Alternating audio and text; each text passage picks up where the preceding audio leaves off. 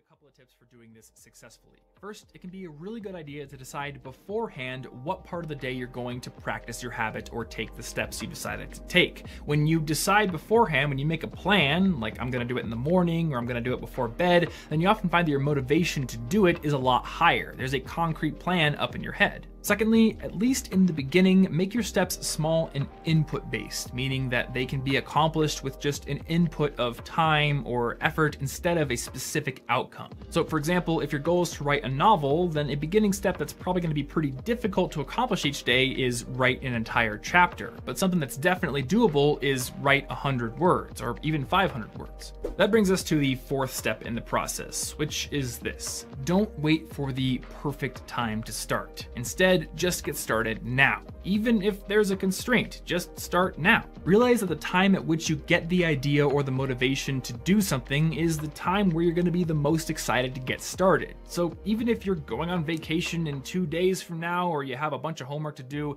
if you can carve out the time to do those beginning steps, then start right now.